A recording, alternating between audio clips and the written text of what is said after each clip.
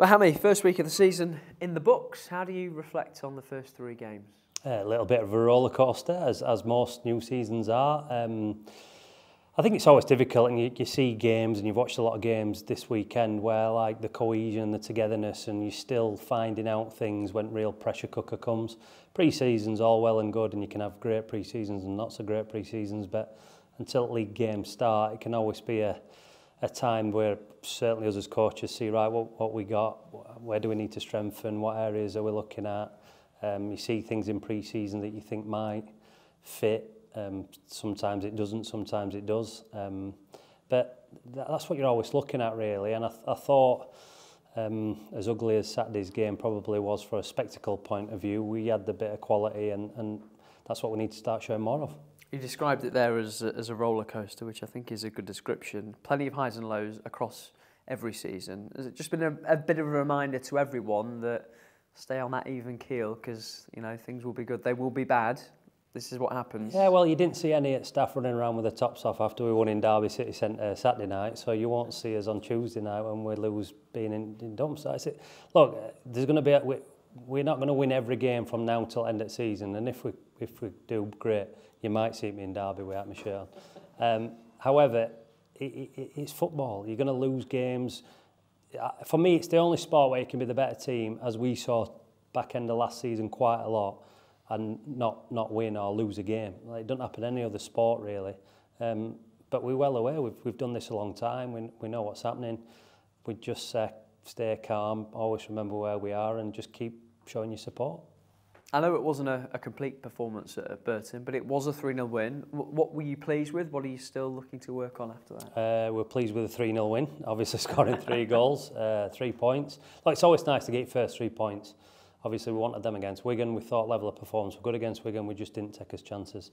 Probably weren't as good Saturday and won 3-0. So that probably emphasises the point that I'm making to you, that there's going to be different challenges. There'll be games where we dominate and win by a lot of goals, and the games when we dominate and we lose 1-0 and be going, how's that happened? So there's a lot of variables within it. However, we've just got to keep level-headed. Players are certainly level-headed.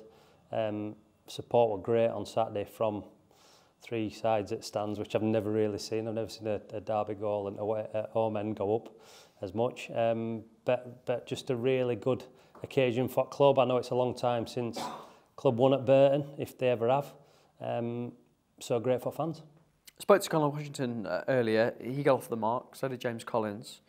How good is it to have your strikers scoring early in the season? 100%, yeah. You want everybody flying. Obviously, Conor got his goal. We need goals in the team, and obviously they're paid to score goals, so that's what we want from them. We want to get them in goal-scoring areas. Colo's had a good pre-season, so it was nice for him to get his goal, give him a bit of confidence. Wash, obviously, Waggy got the assist, so it's nice for him. But we know we've got goals in the team. Obviously, we're always looking to add. And any players that come up that make us better, we're obviously showing firm interest in them. But so far, we haven't found that striker. Now, that's probably credit to ones that we've got in this building. A couple of attacking players that you haven't had so far, Louis Sibley, Tom Barkhuizen, are they getting closer? Yeah, Sibs is back training again, so which is good, and hopefully Tom should be middle towards end of this week. So they'll be a little bit behind fitness-wise, because obviously, as most fans saw in Spain, as running lads up and down hills, they didn't take part in that, so they're a little bit behind. So we'll need to get them some minutes, and obviously work them hard in training, which I know Sibs certainly is now, to get them up to speed. So they'll hopefully come back into the squad in 2 games' time, fingers crossed. Another busy week for you, starting with Oxford United on Tuesday at Pride Park. What are you expecting from them? They've had a good summer. Yeah, good summer, good recruitment, good manager, good management staff. We know them really well. Obviously from their MK Dons times, play good football, want to attack, want to get on the front foot, like to have the ball. So it's going to be another tough game, but it's one that we're really looking forward to. Lads have obviously took confidence from Saturday, and we need to make sure that we start winning at home, because it's going to be key. Make sure fans are behind us, and we can give a real good account of ourselves in what will be a really good game. 2 good teams trying to win 3 points, and we need to make sure that we come out on top. I know he arrived a lot later in the season than you did here, but do you see Liam Manning in a similar situation to yourselves, in that you've both had the summer to make your mark on your sides now?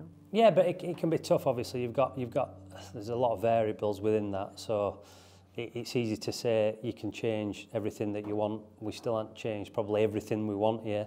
However, people are under contracts. There's different people here. There's lots of different circumstances around it. But yeah, he's signed players. We've signed players. I'm sure we'll both sign a few more players before winter ends, and we'll see then, really. But yeah, they're a good team. They're a team that we fully respect. However, we're at home and we want to win, and we're on front foot, and that's where we'll be all season.